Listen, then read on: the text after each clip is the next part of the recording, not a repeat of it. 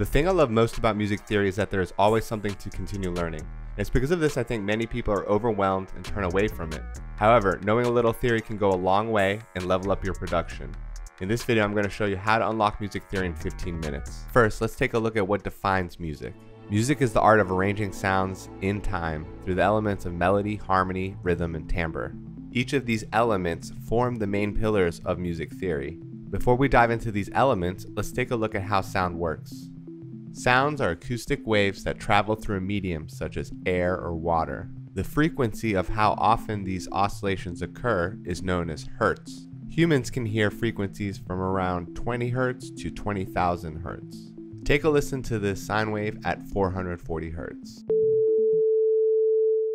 Now take a listen to this piano at 440 hertz. These two are playing the same pitch, which is the fundamental frequency, but they have different timbre, which if you're unfamiliar with that word, it's just a characteristic of the sound. Timbre is what I would consider the first main element of music. It's the sound source and specifically the quality of that sound. I'm going to dedicate a separate video to this as traditional music theory focuses on melody, harmony, and rhythm. So let's dive into the next main element of music, which is melody. A melody is a series of tones or notes that often has a rhythmic structure. It often uses tension and release as it's generally the main focus of the music. In Western music theory, all of our melodies boil down to 12 notes. These are the letters of the alphabet A through G, plus 5 notes that are in between that we refer to as accidentals. So that piano note we heard at 440 hertz earlier was actually the note A. The accidental above a white key is known as a sharp, so this is A sharp. We can also refer to it as B flat. It's the same pitch, but with two different names. So this is A flat or G sharp. If you're unfamiliar with the keyboard, I'd recommend pausing the video and memorizing the letter names relative to the black keys, meaning C is below the set of 2 black keys, G is in the middle of the 3 black keys, so on and so forth. Once you've mastered those 12 notes, they simply repeat up the keyboard. So we refer to all 3 of these notes as C, but they're in different octaves. An octave is what we refer to as an interval in music, the distance between 2 notes. Each octave doubles in frequency. So now that we know melodies are comprised of notes, how do we know which notes to use? A scale is any set of notes ordered off of a fundamental frequency, also known as a root note. The most common scale is a diatonic scale, which is 7 notes, and you might have even played the chromatic scale already, which is every note consecutively. I like to think of scales as color palettes. They're essentially a set of tones that work well together. While there are hundreds of scales, you can unlock 24 of them right away using one formula, and that is whole, whole, half, whole, whole, whole, half. A half step is the smallest interval you can play on the piano. It's also known as a semitone. Logically, a whole step is then 2 half steps. It's skipping every other note. So let's play the C major scale using that formula. Whole, whole, half, whole, whole, whole, half. A common beginner mistake is to say whole when hitting the first note. I like to say the root name and then use the formula. So, C, whole, whole, half, whole, whole, whole, half. Let's try it on G. So G, whole, whole, half, whole, whole, whole, half. Notice C and G were all the same notes except for one key, which was F sharp. That's because C and G are a perfect fifth apart. In fact, all the intervals within an octave have a specific name, and it's worth trying to memorize those at one point. So you can start on any note and use this whole, whole, half, whole, whole, whole, half formula to play a major scale. But what if I told you that there were actually 7 scales already embedded in a major scale? Let's go back to C major, the easiest scale on piano.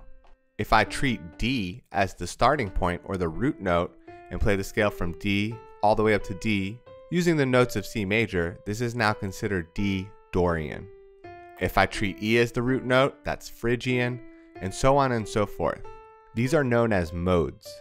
The most popular modes are the first, which is Ionian, and that's the major scale, and the 6th mode, which is Aeolian, and that's the natural minor scale. So if we treat A as the root note and use the C major notes, which are all the white keys, that's now the A minor scale. So C major and A minor share the same notes. We refer to this as relative keys. Can you figure out G major's relative minor?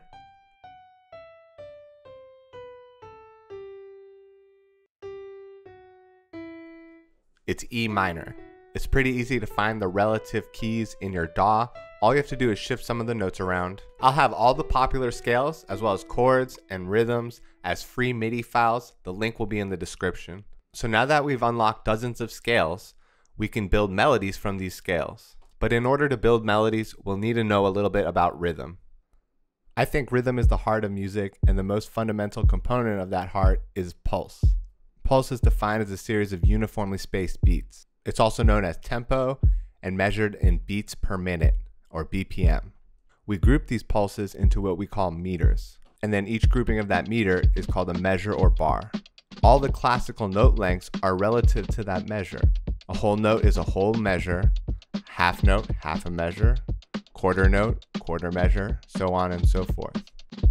Here I have the A minor scale on an instance of Astra, and I can see from the measure numbers at the top that these are whole notes. If I use this stretch marker in FL Studio and hold Option or Alt, I can snap it and make it half notes.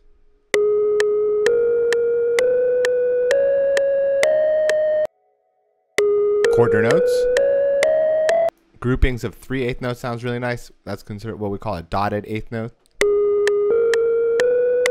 Next, let's shorten the sustain, which is another important characteristic of rhythm. When we move notes off of the quarter note or the pulse, that's considered syncopation.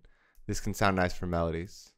I think one of the most helpful things is to think of the scales in terms of numbers. So in this case, we're in A minor, A is 1, and then 1, 2, 3, 4, 5, 6, 7 up the scale. Then you can start thinking of your melodies in new ways, like how do I get to 1? How do I get away from 1? It's often a great idea to start on the 3rd or 5th scale degree, and we'll see why in a moment. Contrasting the motion, the upward and downward movement of the melody is a nice way to make interesting melodies.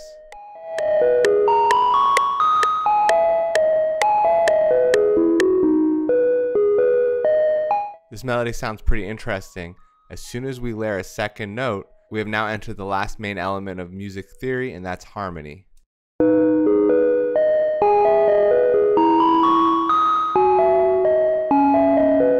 Harmony is when two or more notes are played at the same time. When we hear these notes, a new sensation known as consonance or dissonance occurs in our brains. Consonance is associated with peace, resolution, and pleasantness, whereas dissonance is more conflict, harshness, tension, and that's why harmony is great for establishing emotion in your music. So this two-note harmony, known as a dyad, is consonant because it's a perfect fifth. Our ears like the ratio between these two frequencies.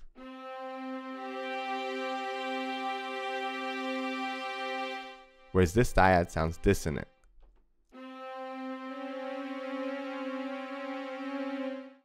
The most common harmony is known as a triad, which is a 3-note chord. To form any triad, all you have to do is find a note, now known as our root note, and move either 3 or 4 semitones up.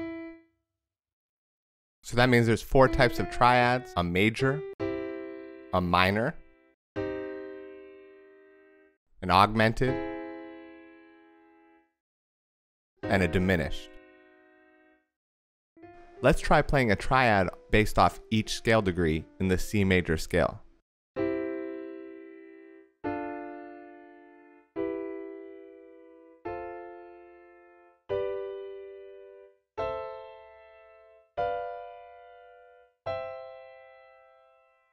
You'll notice there are 3 major triads and 3 minor triads and 1 diminished triad. So you can see in the major scale or key, the 1 is major, 2 and 3 are minor, 4 and 5 are major, 6 is minor, and 7 is diminished. These are the natural states of these chords. You can break these rules once you start learning them. Again, triads are the most basic chords. We can use what's called extensions by stacking more thirds, that's 3 or 4 semitone leaps, on top of the chord. So if I add a 4th note, this is known as a 7th chord. The next chord is a 9th chord, an 11th chord, and then the 13th chord, which uses all 7 notes. The last important thing you need to know about chords right now are inversions. Inversions are when we reorder the notes of the chord. So the C, which is our root note, doesn't have to be at the bottom.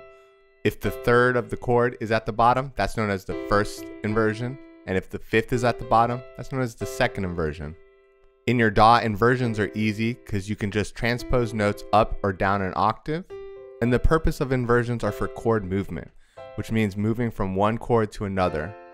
When we have a set of multiple chords, this is known as a chord progression. Here's with an inversion. And here's with no inversion.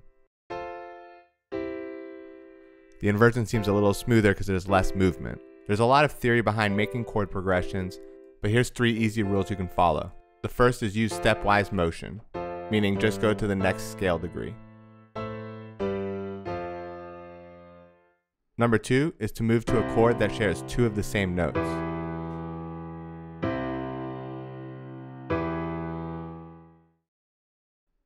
And number 3 is to move to a chord that has the same quality, meaning a major can go to another major chord, or a minor chord can go to another minor chord.